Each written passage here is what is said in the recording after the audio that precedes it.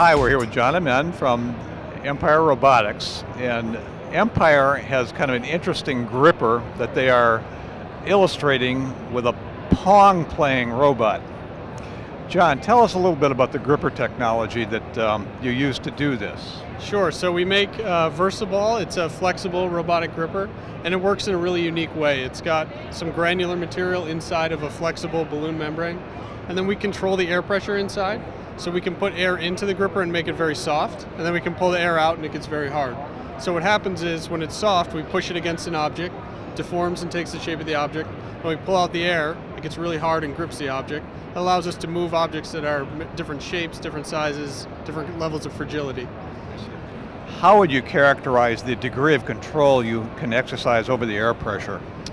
We really only have two states that we try to take advantage of. One is where we try to make it very soft, one where we try to make it really hard. But we do have some access to other levels of air control than that, and that's a little bit where we're exhibiting today in our demo. Can you program the air pressure, or is it dynamic? Will it respond to what it's squeezing, or how does that work? Yeah, the gripper responds passively to the object that you're trying to grip. So as it contacts the object, it deforms and takes the shape of the object. So that allows it to pick up objects that have shapes that it's never seen before. It can pick up objects that might be in a weird orientation that it's not expecting. Really, that passive conformation gives you a lot of flexibility in the gripping. Great.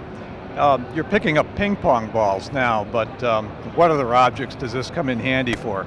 Sure, lots of different objects. Primarily we're looking at things that are in industrial manufacturing automation, so people who are making things, a lot of consumer products that their customers are trying to handle, a lot of parts for automotive, the automotive industry.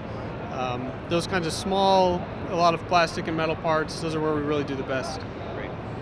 The demo you have cooked up for us is a beer pong playing robot. Tell us a little bit about that. So it's just a fun demo to get people here to the booth at CES. What we do is we pick up a ping pong ball, and then instead of just putting the ball back down, we release it forcibly so that it shoots across the table, and we can tune it to be pretty accurate. It's won 35 out of 40 games today, so we're doing pretty well.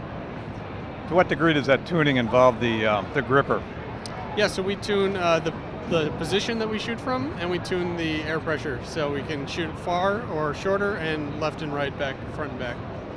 John, I'm in awe of your beer pong playing robot. I thought I was pretty good, but that thing beats me.